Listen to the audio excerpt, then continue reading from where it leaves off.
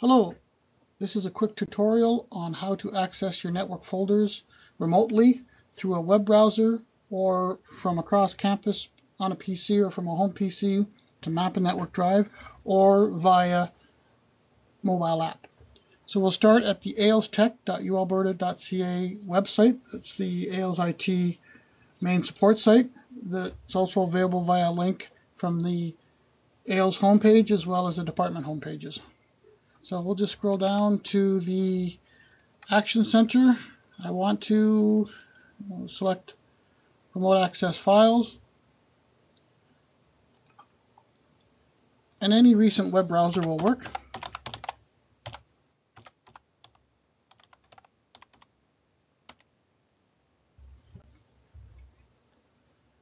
And it's quite straightforward. Obviously, if you need to expand your folders here, all your network drives that you're typically used to, your P drive, etc., will all be available. The folders as well. You can create new files as required. Any files you want to, you can actually open them right on site, edit them, you can download them.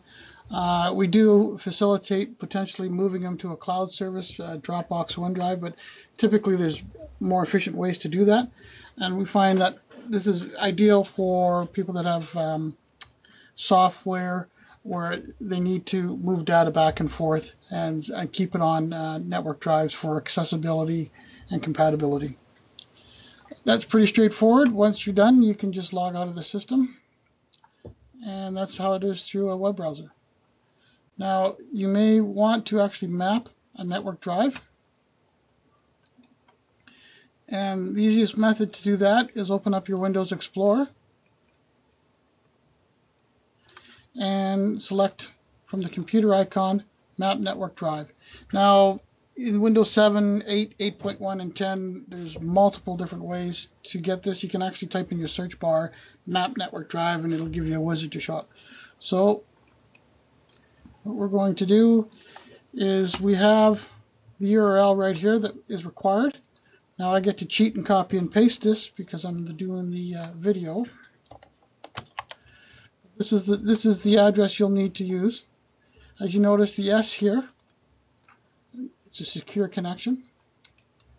And since we're going to go over the web, we'll select W. We'll paste in this address. And I'm not going to reconnect it, but we're going to connect using different credentials. Again, your Ails username and your Ails password.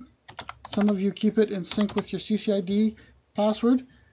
It's up to you whichever method you manage your passwords. But it is your Ails user ID and your Ails password for this.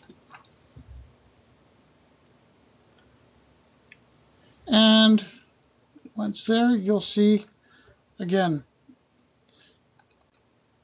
all the folders you required, and you'll now see it's actually a W drive, similar to how any of your other network drives would show up. And you can do this from a PC across campus or a PC through a high-speed connection at home, be it Shaw or TELUS. The other method that we can connect to is you may want to use a mobile device. So if we open up the mobile devices, the Apple and the Androids have actual apps for it. You can actually go to the Ails Tech website, and many devices just have a run-of-the-mill web browser. You can still go to the mobile app list link here through your mobile device. This website, the ailstech.ualberta.ca website, is mobile friendly, so if you connect with a mobile device here, you will be able to click on these links directly. And you can log in the same way. The only difference is if you put in the app, this is for the iTunes, this is the Apple app, and this link here is for the Android phones, such as your Samsungs. If you do put in install the apps, it's going to ask you for a URL. Again, we'll provide this URL. This is the URL that you must provide to the mobile app. and then of course your AILS username, which is the same as your CCID, and your AILS password, which may or may not be in sync with your CCID password. And that is pretty much it for connecting to remote devices to your network folders. Thank you.